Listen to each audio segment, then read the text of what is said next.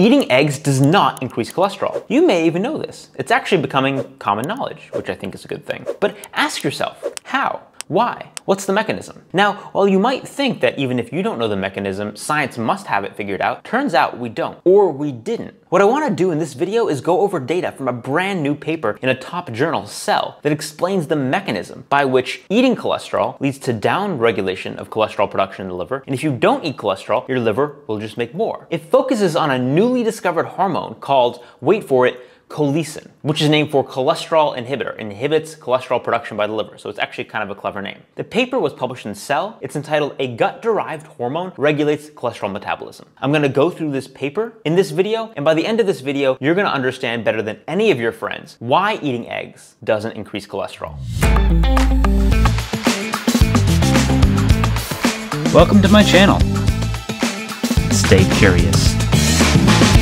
So I want to dig into the data and mechanisms straight away. In this paper, as I said, they identify a new hormone, Cholesin, which stands for cholesterol inhibitor, cholesterol synthesis inhibitor, because it's inhibiting cholesterol synthesis at the liver. And Cholesin is released in response to dietary cholesterol. So you see that here. B is mice and C is humans. And when you go from the fasted state to the refed state, refed being a diet including cholesterol, what you see is Cholesin levels rise in response to the dietary cholesterol. And then it's going to the liver and inhibiting cholesterol synthesis in order to maintain a cholesterol homeostasis. And if you eat less cholesterol or eat no cholesterol, then Cholesin levels will stay low and you won't inhibit synthesis of cholesterol in the liver. And again, in order to maintain a cholesterol homeostasis. Now, I want to kind of skip to the end and just show you the overarching picture, the mechanism, because this is really the takeaway. And then we'll zoom back and talk about a medication and implications. So this is the summative diagram. What happens is cholesterol binds to what's called the Niemann-Pick type C1-like 1 transporter or sensor. This is a transporter for cholesterol. It's how you absorb cholesterol. And it's a sensor insofar as that when cholesterol binds to it and then gets absorbed, Cholesin is released from the gut cells, labeled enterocytes here. And then Cholesin goes to liver cells and binds to a protein on the liver cell surface, the GPR146, shown here in pink. And that inhibits a pathway downstream that controls cholesterol synthesis, the PKA-ERK1-2 SREBP2 pathway. SREBP2 being a master regulator of cholesterol synthesis. So by inhibiting SREBP2 activity, you're decreasing levels of things like HMG-CoA reductase and preventing cholesterol synthesis. So again, high level, cholesterol binds to the Niemann-Pick transporter sensor. Cholesin is released. Cholesin inhibits SREBP2 via this binding to this protein GPR146, and that decreases cholesterol synthesis enzymes. By contrast, if there isn't cholesterol, Cholesin isn't released, and this cholesterol synthesis pathway in the liver is more upregulated, so you do synthesize and secrete cholesterol. And again, in order to maintain a cholesterol homeostasis. If that all sounded like mumbo jumbo, pause, rewind, and listen to it again, because it all makes sense, but I realize there's a lot of abbreviations and jargon, but I did want to break down this diagram, this mechanism, because it's actually pretty linear and succinct, and clearly shows how cholesterol absorption inhibits cholesterol synthesis. So if you then eat less cholesterol and are absorbing less, you have more cholesterol synthesis. Again, maintaining a cholesterol homeostasis. That's the point. The body is smart. Eat more cholesterol, make less. Eat less cholesterol, make more in the liver, right? So what is the relevance to humans? Well, they already showed some human data showing that eating cholesterol increases Cholesin, and data in mouse models to suggest that this is the mechanism, so it would presumably be relevant to humans. But they go a step further, doing some cohort genetic analyses and actually look at, okay, are there variations in the Cholesin gene or the Cholesin encoding gene and also the receptor, the GPR146? Are there variations in humans, and does that correlate with changes in cholesterol levels? And indeed it does. So what I'm showing you here is genetic variance in the Cholesin encoding gene, GG versus GA versus AA, just different nucleotide combinations. And what you see is, yeah, so with variations, the GG leading to lower Cholesin levels, there are higher total cholesterol and higher LDL levels. And if there are variations with higher Cholesin levels, then LDL tends to be lower. Now, there wasn't an effect on HDL, just to have that be clear. But basically, variations in Cholesin and the receptor do correlate to changes in total and LDL cholesterol, making a further case for the relevance in humans. But now I want to take it from genes to pharmacotherapy, because I think that's what a lot of people like to think about. Now, just to be clear, I'm not advocating for or against pharmacotherapy. This is just a mechanistic exercise, I think, for how we think about these pathways and how we can manipulate them to change levels of a marker. I'm not saying it's desirable, I'm just saying we can, based on understanding of the physiology. So there are several classes of drugs for modulating LDL levels. You know, the statins. Statins inhibit HMG-CoA reductase, the cholesterol synthesizing enzyme in the liver. And then there's a compensatory upregulation in the LDL receptor, which pulls LDL out of the serum. PCSK9 inhibitors also ultimately work by increasing LDL receptors. They inhibit a protein called PCSK9, and that causes an increase in LDL receptors, which again, pull cholesterol out of the serum. And then there's another class, or another drug, ezetimibe, goes by Zetia, which you may have heard of. And the way that works is it blocks cholesterol absorption in the gut, either from dietary cholesterol or from cholesterol that your body actually released in the bile. So again, ezetimibe blocks cholesterol absorption. How does it do it? Well, it blocks the Niemann-Pick type C1-like-1 protein, the transporter that we already introduced as a sensor for cholesterol, and the thing that absorbs cholesterol, and also the sensor that causes cholesin release. So pause for a second. You can literally pause the video and think about the consequences of that. If we understand this pathway, whereby cholesterol binds the Niemann-Pick protein, cholesin is released, and that causes an inhibition of cholesterol synthesis. If we don't have cholesin, then cholesterol synthesis is upregulated. What happens if you block the Niemann-Pick type C1-like-1 transporter? Well, you're gonna get less cholesterol absorption, which is how ezetimibe works. But you're also gonna get less cholesin released. So there's gonna be a relatively increased level of cholesterol synthesis in the liver for whatever cholesterol you're absorbing, because it's not being sensed by the Niemann-Pick type C1-like-1 transporter, the sensor. So this happens clinically and is one of the reasons, probably, why ezetimibe doesn't have that big an effect in most people. There are exceptions. We can talk about lean mass hyperresponders maybe in another video. I have other thoughts about that. But basically what happens is there's a compensation. Your body's trying to fight back against the medication, where the medication is causing decreased cholesterol absorption. But at the same time, you're not getting the stimulus for cholesin release. So you're not putting the brakes on synthesis of cholesterol in the liver. In fact, you're removing the brake off of it by not having cholesin released. So as a result, when you take ezetimibe, there can be compensatory increases in cholesterol synthesis in the liver, decreasing the effect size of that medication. But now think, with this new discovery, with the understanding of cholesin, what if, again, not saying desirable, undesirable, I'm just saying mechanistically, the consequence of giving a patient Zetia, giving a patient ezetimibe with cholesin is interesting.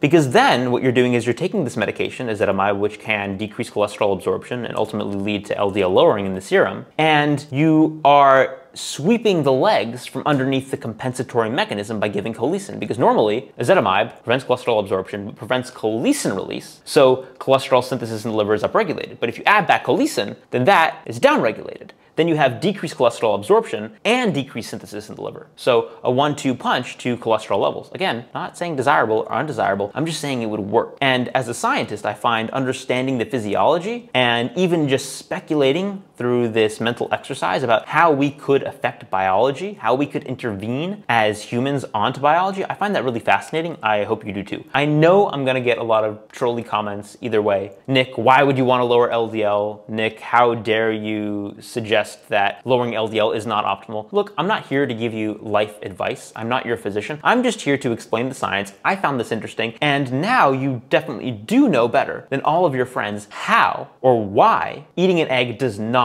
increase your cholesterol. It's the hormone cholesin, and I find it pretty fascinating, just because I find it fascinating, and also I kind of find it fascinating that only now in 2024 are we really understanding thoroughly why eating cholesterol doesn't increase your cholesterol. So I think it's important to step back and appreciate a lot of those things we take for granted as lay individuals or individuals who just aren't expert in a certain area. I certainly thought before this paper came out, scientists must know how this works. I just actually haven't spent the time to dig into the exact mechanism upon reflecting. And then the paper comes out and I'm like, wow, actually, we didn't really fully understand. And now we are completing the puzzle. There is so much in science that we don't understand. So much more than we do understand. And the more you learn, the more you appreciate that fact. And I think that's pretty cool. I hope you do too.